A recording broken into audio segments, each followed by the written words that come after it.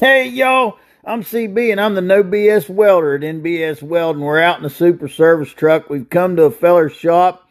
Been called out to take a look at a Caterpillar engine in a road tractor.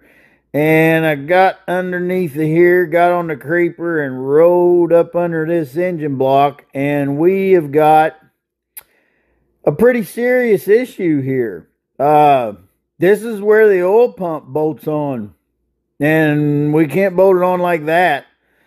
Piece of that has snapped off there. And that's no good. And this engine without an oil pump is also no good.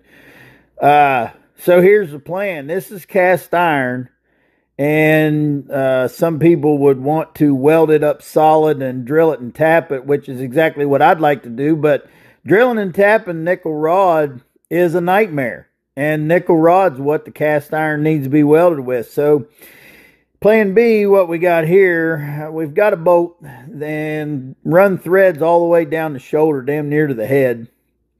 Got the Arc Captain MiG 200 on 120 amps and 1/8 inch nickel rod, really good for welding cast iron like this Caterpillar engine block's made out of.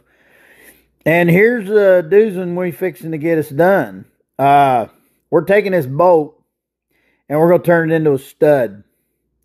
We've got about a half a thread there that we can kind of thread that into. That way we know that it's in the right place and it's going to be fairly straight. And that needs to be threaded in there, I think, at least the thickness of the block, the little block there that oil pump bolts to. And I'm just going to weld that baby in there with that nickel rod.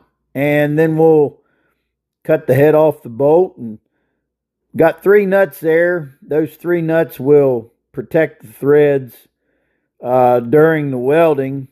And also, once I cut that head off and back those nuts off, that'll thread chase the end of it and have this thing...